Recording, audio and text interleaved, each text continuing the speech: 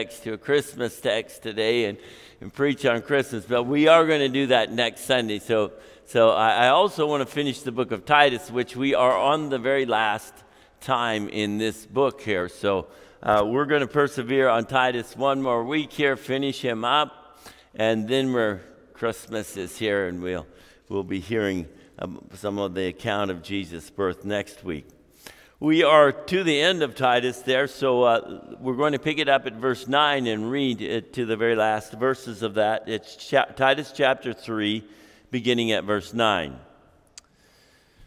Let's just drop back to verse 8 there first. This saying is trustworthy, and I want you to insist on these things so that those who have believed in God may be careful to devote themselves to good works.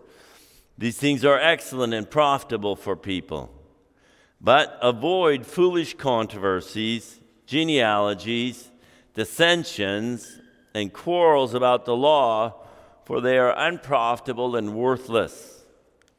As for a person who stirs up division after warning him once and then twice, have nothing more to do with him, knowing that such a person is warped and sinful and is self-condemned. When I send Artemas or Tychicus to you, do your best to come to me at Nicopolis, for I have decided to spend the winter there. Do your best to speed Zenas the lawyer and Apollos on their way. See that they lack nothing. And let all our people learn to devote themselves to good works, so as to help cases of urgent need and not to be unfruitful. All who are with me send greetings to you. Greet those who love us in the faith. Grace be with you all. And that is the end of Titus. Let's pray. Would you, God in heaven, speak to us through these closing comments, too. And energize us as your people to live in the right way through even these final comments here in this book. In Jesus' name we pray. Amen.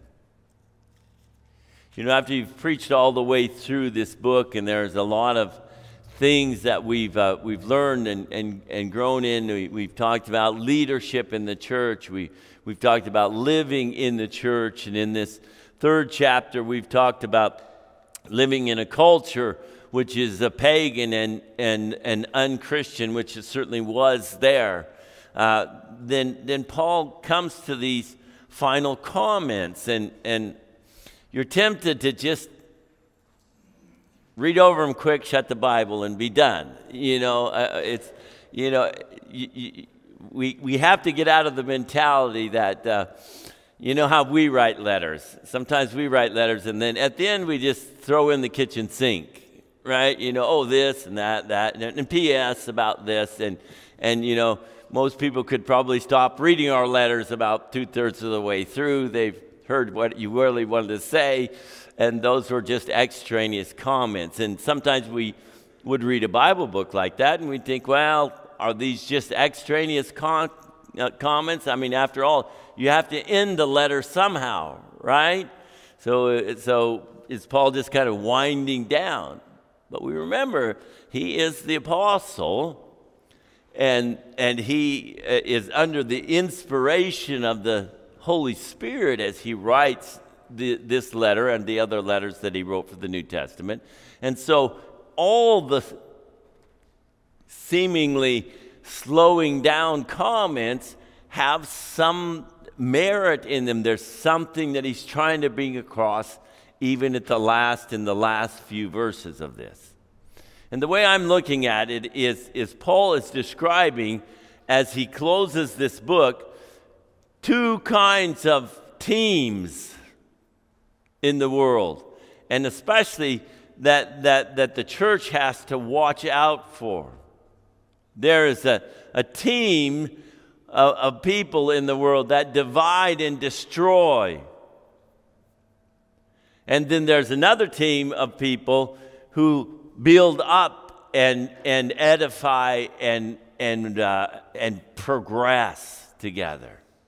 And Paul's warning about these two things, or he's speaking about them in these final comments. He says, now we've talked about the church extensively, and we've talked about even the world around us, and we've talked about the gospel. But in closing, I want to remind you then of this very real reality, which he picks up in verse 9, that there are people who wish to divide and destroy the church. So he says in verse 9 then, avoid foolish controversies, genealogies, discussions, and quarrels about the law, for they are unprofitable and worthless. The people who, one of the groups of people who want to destroy the church are kind of quasi-theologian. And they want to hammer everything to death and insert the most minute, uninteresting, and unimportant things into the conversation. The problem with that is it brings you away from the main point. It brings you away from the main mission, and he speaks about 4 of them. Foolish controversies. You know, this is something that's gone on from the beginning of the church, and will go on to the end. You know, foolish kind of controversies. In the Middle Ages, you know, the monks used to discuss how many angels can stand on the head of a pin. Really? Guys? You know, those kinds of ideas which you might say they're not necessarily anything wrong. I mean, maybe we could make a determination about how many angels could stand on the head of a pin, but is it really important? And is it important to engage in those kinds of discussions which will bring us away? And often, and this happens in the church too.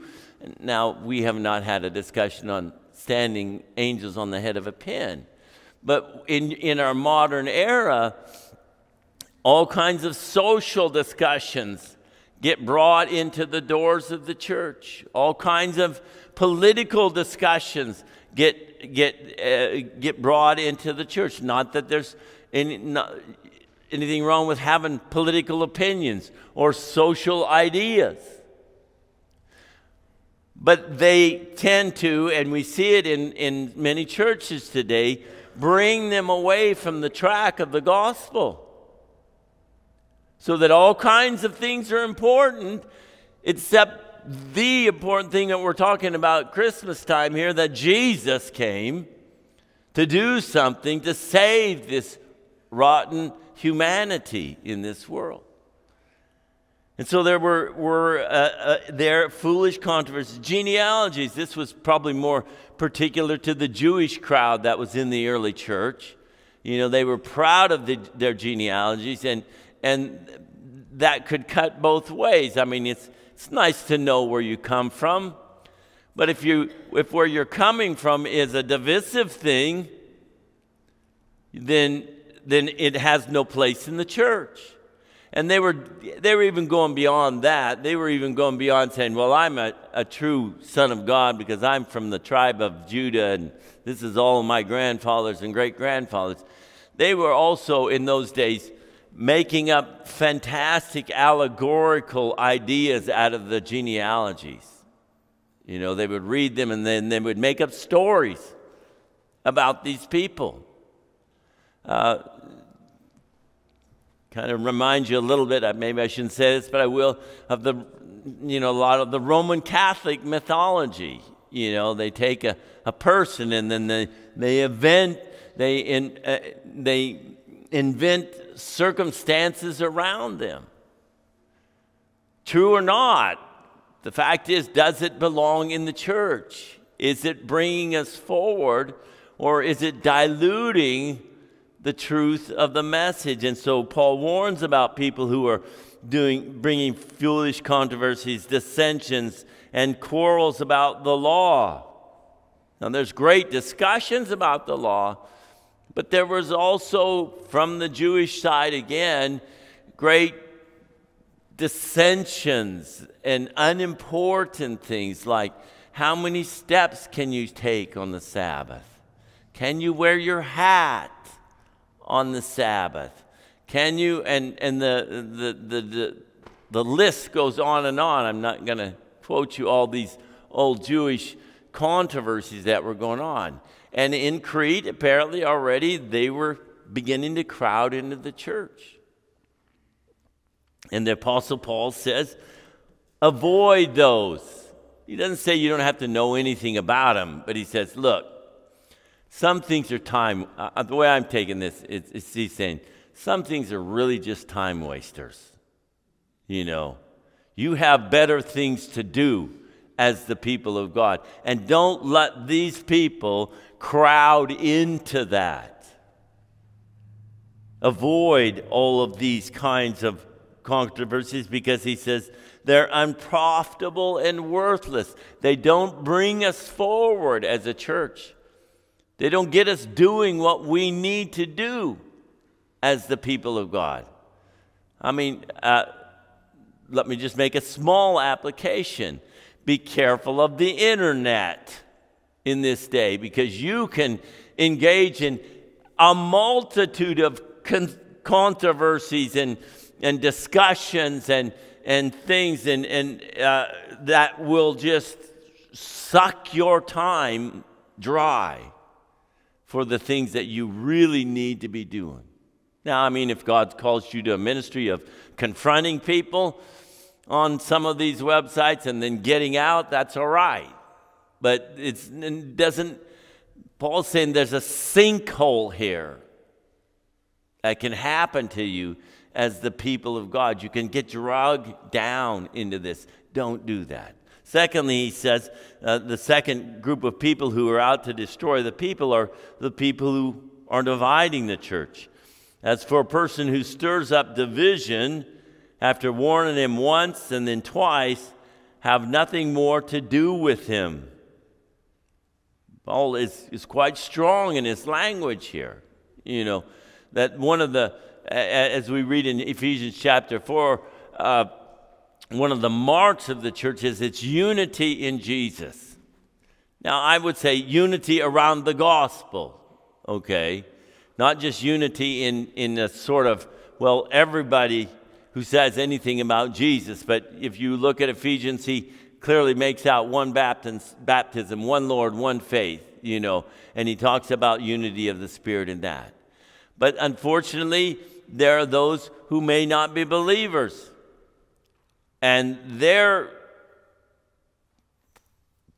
particular niche in life is to stir up trouble and to divide people. And we've probably all, if we're old enough, we've all experienced that at different times in churches where people got divided over not the gospel, but just things that had happened in the church. And Paul says it's the duty of a good church, you know, not only to not get involved in all these peripheral issues, but also to have nothing more to do with people who are there just to destroy the unity of the body of Christ, the truth of the gospel, the working together for the lordship of our Lord Jesus Christ. That's the bad team here that Paul describes. He goes on to describe, though, at the end of this, the good team as well. And that's what I'm taking out of the beginning there at verse 12. He says, when I send Artemas or Tychicus to you, do your best to come to me at Nicopolis, for I have decided to spend the winter there. Do your best to speed Zenas the lawyer and Apollos on their way. See that they lack nothing. And so he said, okay, you got on this one side the people who are wasting their time on insignificant or dividing the people, trying to cause division. On the other side, you have people who are doing something for the kingdom. You have guys that are mentioned here like Artemas and Tychicus. have a mention. Titus is mentioned in another one of the scriptures. These were Paul's co-workers. And what I would like you to notice too is that they were allowing their lives to be moved around a little bit like chess pieces. That's what it takes sometimes to be a successful part of the work of God in this world, is you allow your life. I mean, Paul's not even saying, well, I'm going to consult with these guys and see if they want to come down there to Crete. He's going to say, no, I'm going to send either Artemis or Tychicus. They're coming down there. And then you're coming up here to Nicopolis, and you're going to spend the winter with me here, working and fellowshipping in this place. And maybe that doesn't seem like much, but when you think of the enormity of that, being sent here and there for the sake of the gospel, that's really kind of sometimes out of our comfort zone, isn't it? To say, God, I want to be a part of what you're doing in the kingdom. And it doesn't matter how or where you want to use me, or where you want to send me, or when, I'm willing to do that. And we see Paul had a team of guys around him like that. And he was teaching the church. This is what your responsibility is. One, to be able to be moved around by God according to his will. To be part of a team that's going somewhere doing something, even if it impacts your life personally in a way that you had not anticipated before. And then secondly there, he tells them, and you need to support this. I mean, this statement here in verse 13, do your best to speed Zenas the lawyer and Apollos on their way. See that they lack nothing. That maybe is not a blatant statement of give them money that they need, but that's really in reality what it was, wasn't it? He says, you guys are stable. You're there in Crete. You have your lives, your businesses, your opportunities, but that all is not just for you. That's for the advance of the kingdom. And in this particular case, these two guys, Zenas and Apollos. Now, Zenas, we don't know anything about except that to say as an aside that I guess there can be some good lawyers in the world, because here we have Zenas, and he's obviously on the right team, right? We don't know anything about him, but Apollos, of course, had been a great evangelist, and even before he understood the gospel, he was going around preaching about John's prophetic work, and then he found out about Jesus, and he got right in the groove, and he was there on, and it became a great orator and preacher in the church. And God said to the people of Crete, part of your teamwork is to make sure that the team can go forward wherever God's sending them. May not be you going forward somewhere, but there's always someone going forward somewhere in the kingdom. And it's up to you to make sure they are able to get it done.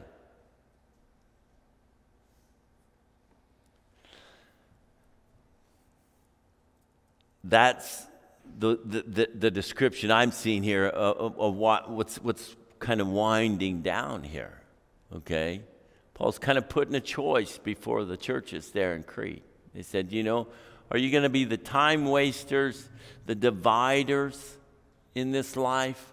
Or are you going to be on the team that is going forward, doing whatever God wants done, supporting that, paying for it even, to get the gospel branching out into the world there? And here we come 2,000 years later. It's still the same. We still are faced with the same choice in our Christian life. Are we going to be the time wasters and the dividers? Or are we going to be the ones that are on board with the teamwork of the kingdom? And we're going to open up our pocketbooks when necessary and pay for it as God sends the gospel out to the world. Because we're all encompassed in the same faith. Verse 15 says, all of you who are with me send greetings to you. Greet those who love us in the faith. You know, these weren't people who were like. I mean, they came from different language groups. They came from different cultural settings. They came from different backgrounds in their lives. Some were slaves. Some had been free. Some had been soldiers. Some had been craftsmen. The church was full of all kinds of different people. But they could unite around the purpose of the church because they were all in the one faith. They had their minds focused on the Lord Jesus, on what his desires and his kingdom was about in this world. And that's where Paul kind of lands the ship, lands the plane or whatever here at the end of the book here, right? Get leadership in your church. Love one another. Live well with one another in the congregation. Live outwardly in a gospel-oriented way in your society, and make sure at the end of the day, even inside the church, you're on the right team. You're on the team that's going somewhere for Jesus. And that's how he ends his discussion here for Titus. Let's pray. Thank you, Father in heaven, for the admonitions and the encouragements and the great gospel sense that we get having read this letter from Paul to Titus, and how much that effective working is in our hearts this morning too. And we do want to be on the right team that's going forward. It's doing what needs to be done, and that is supplying the needs of the urgent needs that need to be taken care of. For you have so richly blessed us. In Jesus' name we pray. Amen.